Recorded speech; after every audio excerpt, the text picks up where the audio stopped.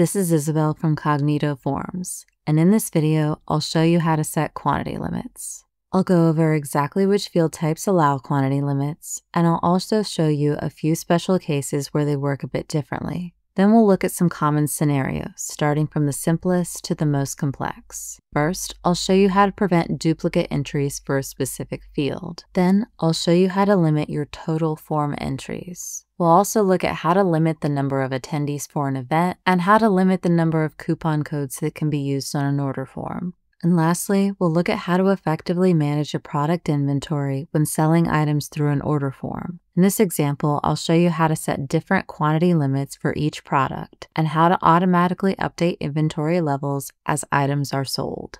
All of these examples are saved as templates, so if you want to copy them, you can find them linked in the YouTube description. So to begin, let's look at where we can apply quantity limits. You can set quantity limits for a single-line text box, a choice field that uses drop-down or radio buttons, a yes/no field, a date/time field, email, phone, or website, and a calculation set as either text, yes/no, date, or time. For the most part, this feature looks and functions exactly the same on all these field types, but there are a couple of exceptions. The first being choice fields. For choice fields set to radio buttons or drop-down types, you set quantity limits by selecting Limit Quantities from the choice options in the field settings. Then you can set a custom quantity for each option. If you leave a quantity blank, quantity limits are not enforced for that choice option. Whenever quantity limits are exceeded, the default error message will appear, unless you enter your own custom error message here. One important thing to note is that changing a choice option label, like Product 1, will reset the quantity available for that choice option. Another exception is yes/no fields. For yes/no fields, quantity limits only apply to yes responses. This is useful for registration forms or other scenarios where people can opt into an event with a limited number of spots.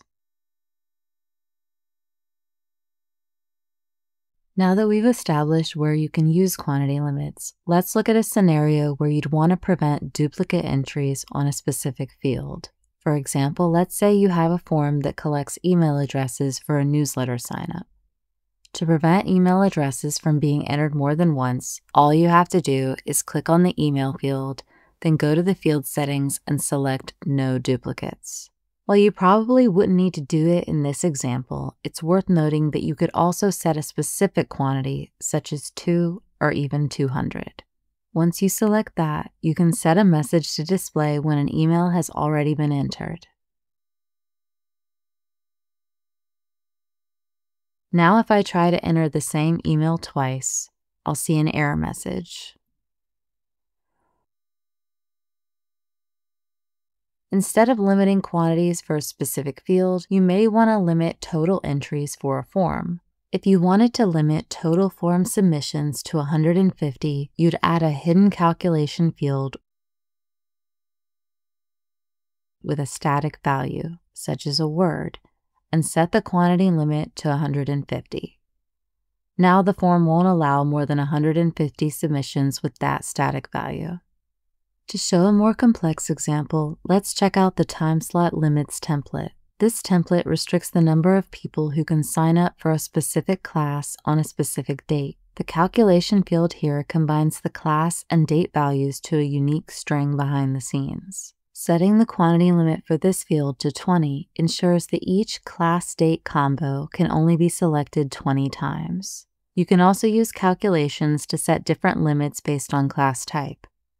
For instance, you could set the limit for yoga to 15, Zumba to 17, and Pilates to 20.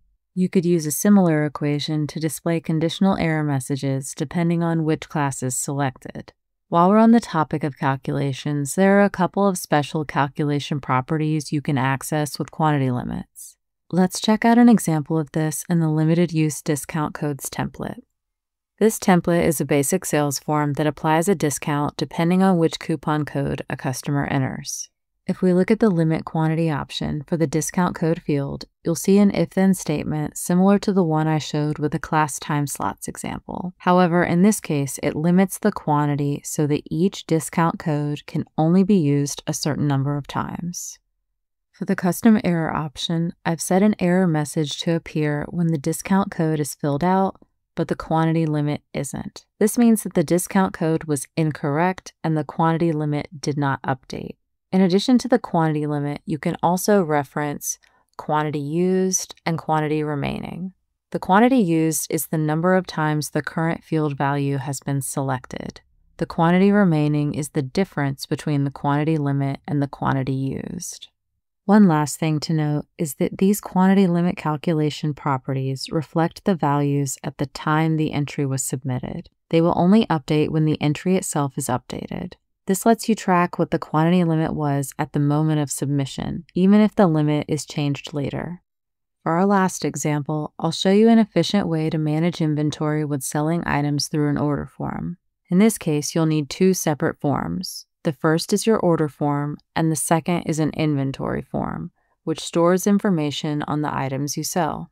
If you're already using an order form and you're struggling to effectively manage your product inventory, I highly recommend copying my templates to your organization and then importing your own data. But if you'd like to use your own custom forms, you can still continue watching and learn how to effectively manage quantity limits. To take advantage of these templates, you can find them linked in the YouTube description.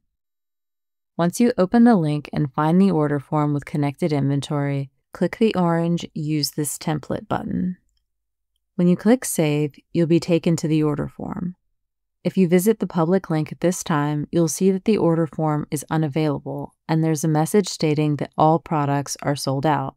This is happening because there aren't any product details entered on the inventory form. To fix this, go to the inventory form and enter your product details.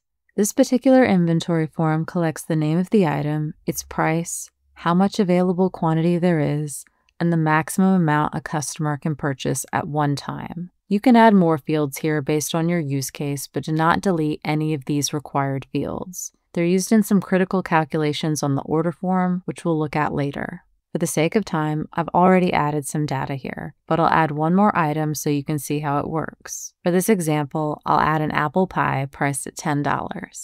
Let's say I made 10 fresh apple pies this morning, and I'm going to allow customers to buy all 10 apple pies at once if they want.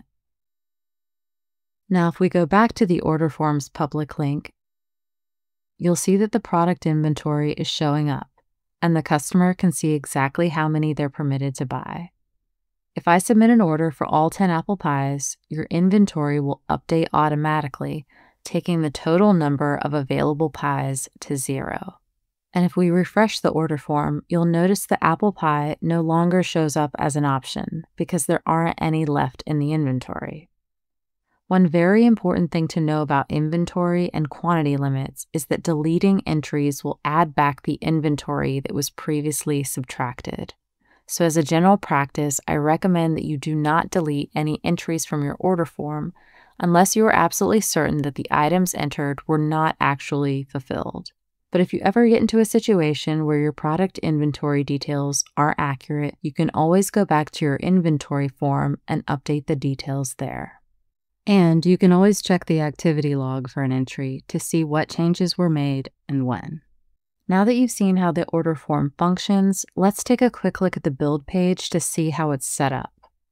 The order form is linked to the inventory form using a lookup field. If you scroll down in the lookup field settings, you'll see that the limit quantity option is selected. Below that, there's a drop-down menu labeled Quantity Available. Here you'll select the field from the inventory form that tracks how many items are in stock. It's important to note that the limit quantity setting works in tandem with the specify quantity setting. Specify quantity refers to how many units the customer is ordering, which is this field right here. You'll need to use both of these settings to automatically update your inventory when an order is placed. In addition to the lookup field, you'll notice I've added some other fields to further automate this form. The limit calculation field ensures that the customer can never order more than you have in stock. That number appears in the help text of the quantity field so customers can make informed purchases. This lookup field ensures that out-of-stock products aren't listed as options. And this calculation field calculates the total amount of inventory in stock. If we go into the Workflow tab and then open the Public Links section, we'll see that calculation is used to disable the form when all items are sold out. That's all we're going to cover in this video, but if you're unsure of how to apply quantity limits to your specific use case, you can find more information in our user guides, and you can always reach out to us directly by submitting a support request.